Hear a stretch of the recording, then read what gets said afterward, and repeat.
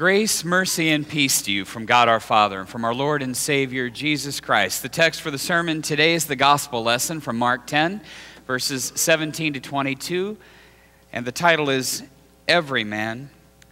Please pray with me.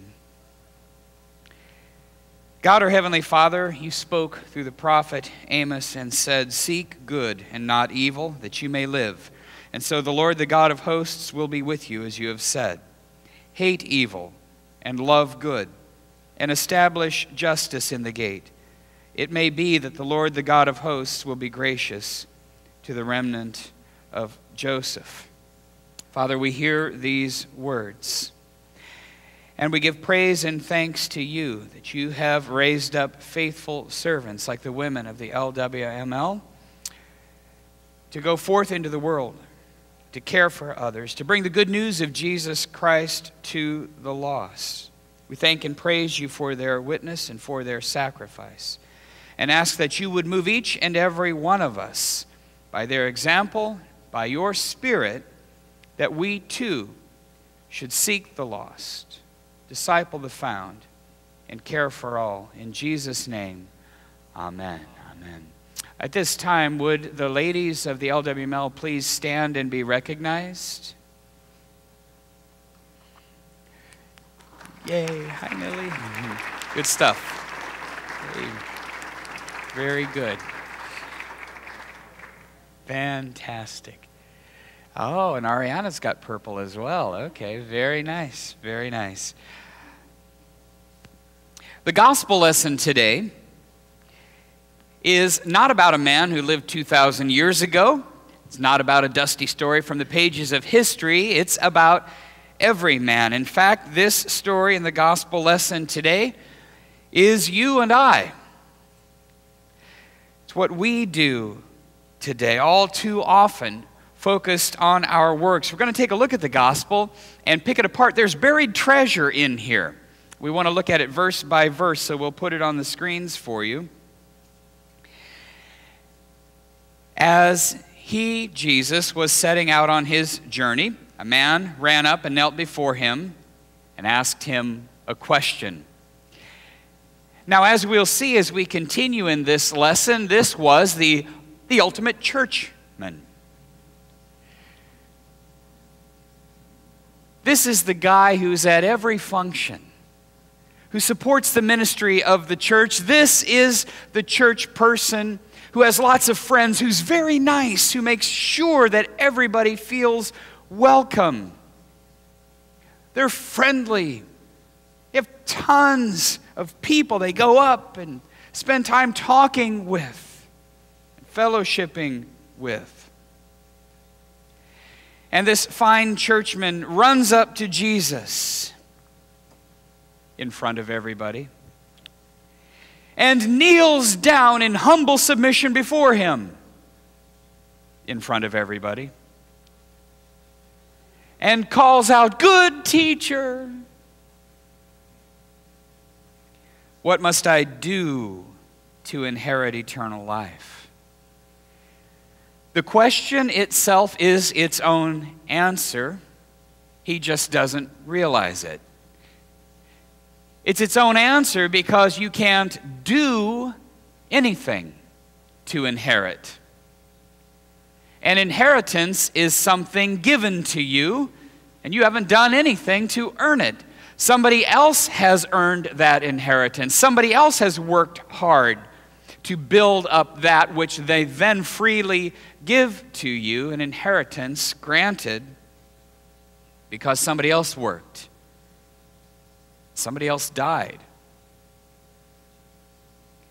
He says, "What must I do to inherit eternal life?" He's got it all backwards. He thinks his works, especially his works in church, gain him eternal life. Look what I do. Look how hard I work. I slave away for this place.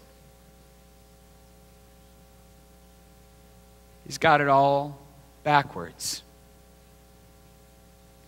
We can't do anything to inherit eternal life. We are saved by grace through faith alone. There is nothing man can do to work his way into heaven. There is nothing we can do to deserve or to earn salvation. For we maintain that a man is justified by faith apart from works of the law. The work is done by Jesus. Verse 18, and Jesus said to him, why do you call me good? No one is good except God alone.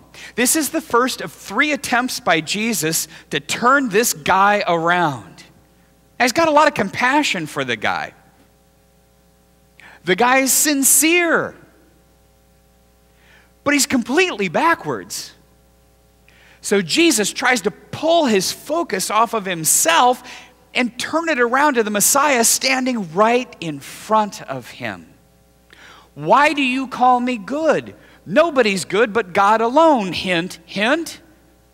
Jesus is saying, that would be me standing here, Son of God, God the Son, second person of the Holy Trinity, the Lamb of God who's come to take away the sin of the world. Hello? The second attempt comes in verse 19. You know the commandments, Jesus says. Do not murder, do not commit adultery, do not steal, do not bear false witness, do not defraud, honor your father and mother. All from the second table of the law. Now, which one's out of order? It's the last one. Honor your father and mother. Do not murder is number 5. Do not commit adultery. Number 6. Do not steal. Number 7. Do not bear false witness. 8. Do not defraud. Okay, another way of saying covet. That's 9 and 10. Honor your father and mother. That's number 4. It's kind of strange. Didn't Jesus know the order of the commandments? Well, of course he did. So there's a point to this. Look at him again. Do not murder. That's a work. In front of him is a guy who wants to be justified by his own works. He wants self-justification. Do not murder. That's a work. Do not commit adultery. That's a work. Do not steal. A work. Do not bear false witness. A work. Do not defraud. Work. Honor your father and mother. Attitude of the heart. We are saved by grace through faith, not by our works, by an attitude of the heart that is submitted to God, by grace through faith, clings to the promises of God, and doesn't think it earns its way into heaven. But after this first and second attempt, the man responds, verse 20, and he said to him, Teacher, because that's what he wants Jesus to be, a guru of warm, fuzzy churchiness. Teacher, all these I have kept from my youth. Really? Wow. Probably even looking around for support from the crowd. Yeah, he's a good guy. Look at all the church work he does. And Jesus, looking at him, loved him and said to him, which is great. It shows the compassion of Jesus. He could have clubbed him, but he loved him. You lack one thing. Here's the third try. You lack one thing. Go, sell all that you have and give to the poor, and you will have treasure in heaven. And come, follow me. So you have you? You've kept all these since your childhood. You wonderful, amazing church worker. Great. You only lack one thing. Dump it. Get rid of your dependence on your works. Get rid of your material possessions that you cling to and you're so proud of. Empty yourself and be filled with me. That's the one thing you lack.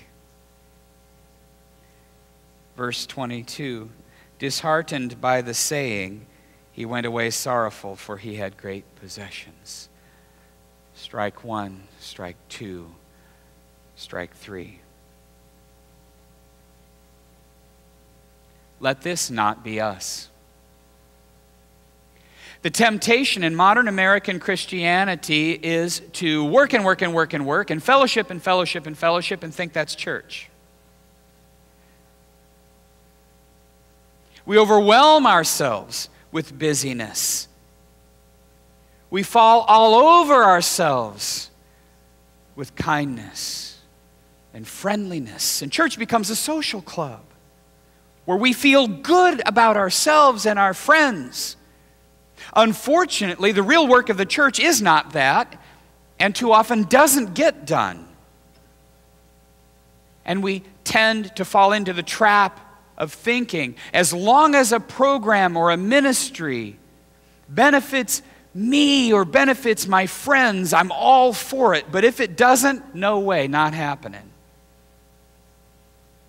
That's not what church is about. And that's why I'm so glad we have an LWML, a Lutheran Women's Missionary League, a shining example since 1942 of how church ought to work.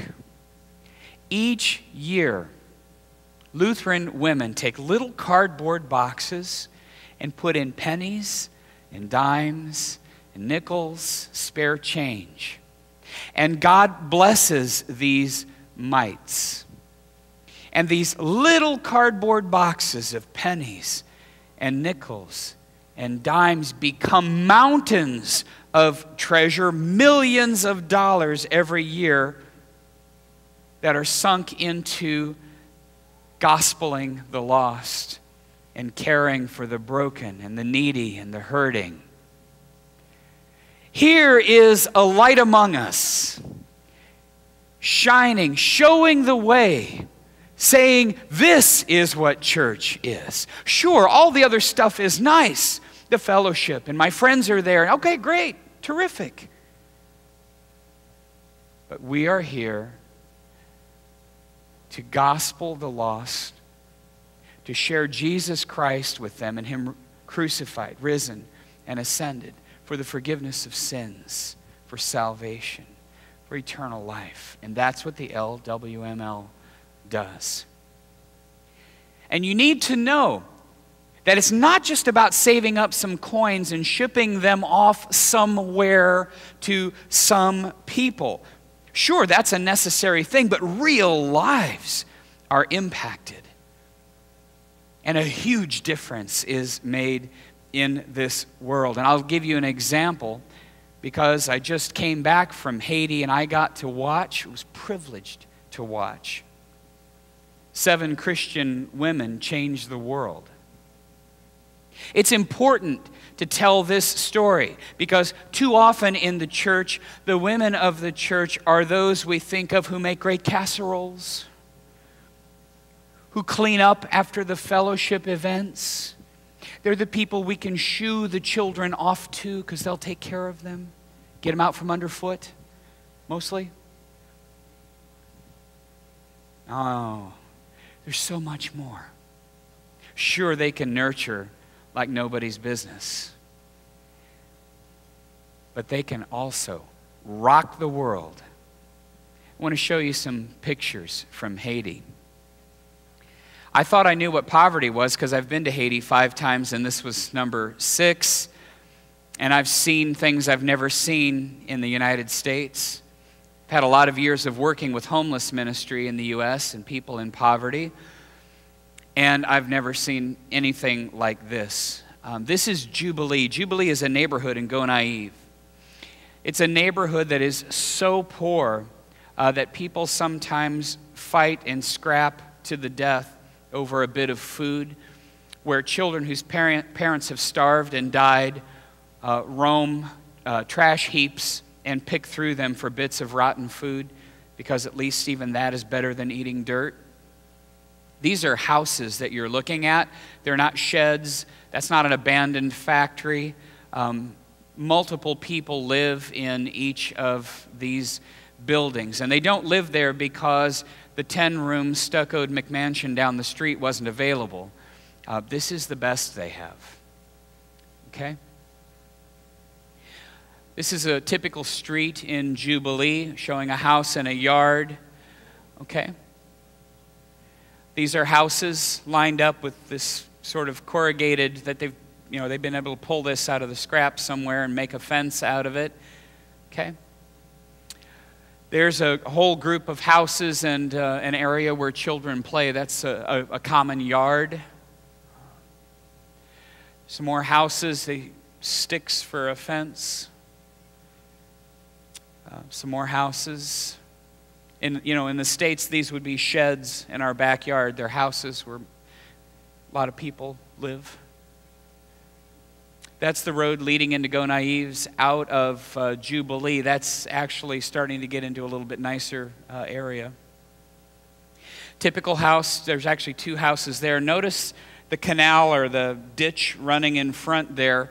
That's where you dump there's no sanitation, there's no plumbing, no running water, no electricity, so you dump your trash there, go to the bathroom, and it just runs in front of the houses. Because there's no trash pickup and no sanitation, you throw your trash in a yard and burn it, and that's the kind of thing children will pick through to try to find something. More houses in Jubilee, people wearing just scraps of clothes all shredded. Okay. Now I'm showing you this because this neighborhood never had the gospel before. And the Lutheran Church of Haiti decided they needed Jesus. There was a little bit of fear involved, because in a neighborhood where people are willing to fight maybe to the death for a bit of food, you're not too sure you want to just kind of stroll in there. First of all, how are you going to get their attention? They're worried about this thing called surviving, and you want to come in and tell them about Jesus. So the church decided to begin with a medical clinic. They went in and they were looking for a place to put a medical clinic together to show by actual care what Jesus is about. The elder that went in to that neighborhood was so fearful he went in with a sidearm, with a gun to protect himself. He didn't end up needing to use it, but that's the kind of neighborhood it is. It's in that neighborhood that a tent was set up, and 7 Christian women from America walked in, not even knowing the language, and sat down and ministered to hundreds of people.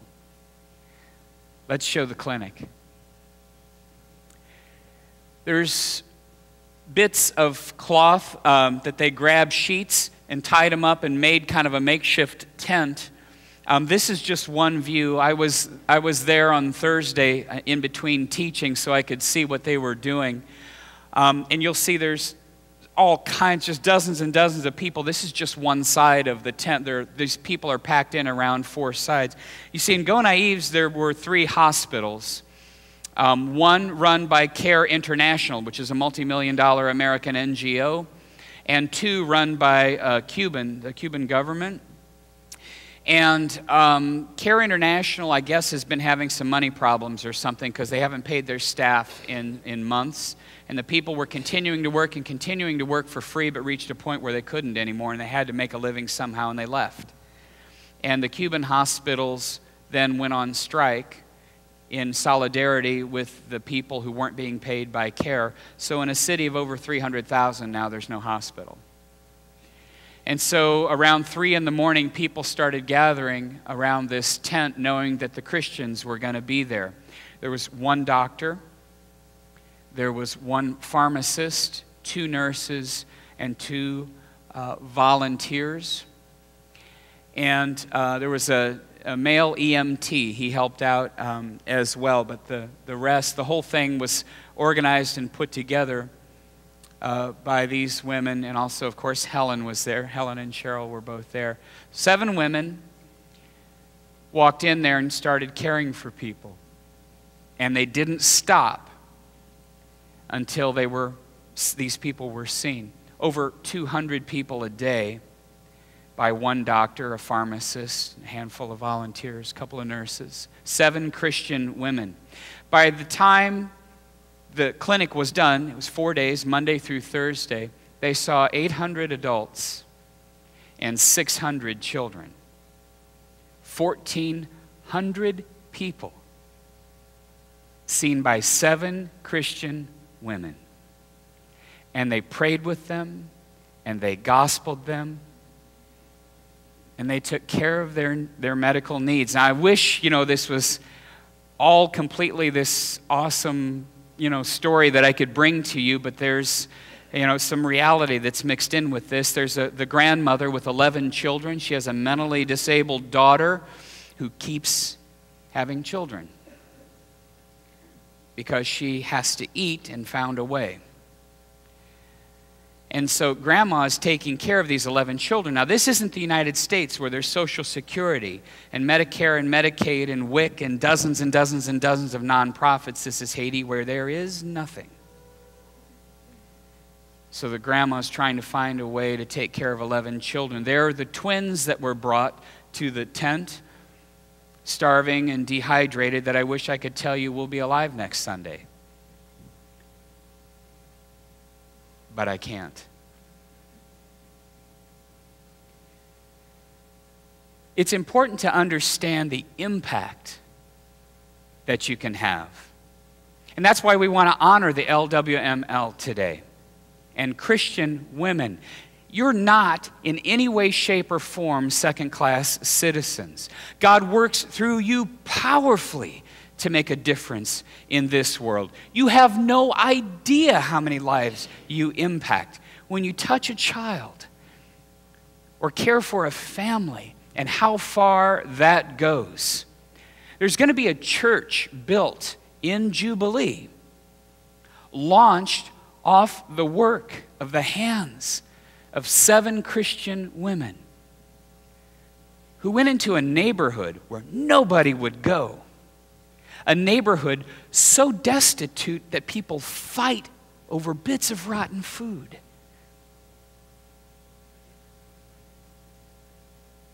And 7 Christian women had the guts to go in there and give them the love of God in Jesus Christ. That's good stuff. That's good stuff. This is what church is about.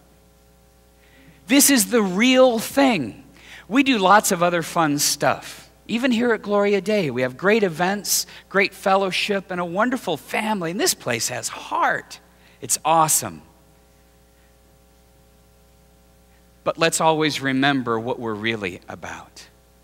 This is where the rubber meets the road. Seeking the lost, discipling the found, caring for all, doing what it takes to get the gospel of Jesus Christ into real lives so that immortal souls are saved. There are people who will not hear the gospel unless we bring it to them. In the gospel lesson, Everyman walked away. Let this never be you and me. And let us never be confused that the fun stuff of church or the busyness of church or the look at how much work I do of church, let us never think for a moment that's what saves. Jesus didn't die to give us busy work. Jesus died so that by grace through faith you're forgiven. You're saved. You have eternal life. These people don't go to Haiti because they think it's fun. They don't go to Haiti for vacation. They don't go to Haiti so that others can see their good works. They go to Haiti because they have to. They go to Haiti because they're saved by Jesus Christ, who gave his life for our forgiveness and salvation, and driven by that faith, and driven internally by the need to share him. That's why they go. I've got one more picture to, show you. There's Helen with a baby. Helen's always going to have a baby in her arms, like a moth to a flame. This little guy, see how serious she looks? is 6 days old, and he's never eaten. His mother is dehydrated and starving, and he's never eaten. She can't produce milk.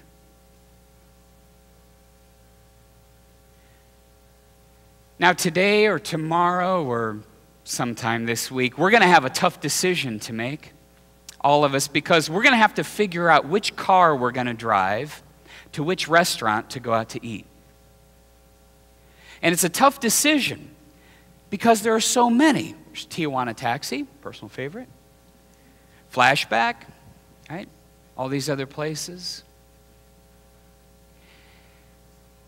I'm not going to tell you, what to do. But I just want to ask you that while you do that, if you'd think about this. He wants to eat too.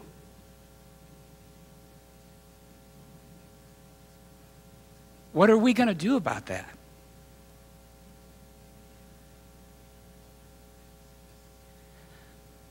Let it never be said about us that we're the guy that walks away. Let it be said of us instead what you sure can say about the LWML and their response. Here am I. Send me. In Jesus' name, amen. The peace of God that passes all understanding guard your hearts and minds. In Christ Jesus our Lord and Savior, amen.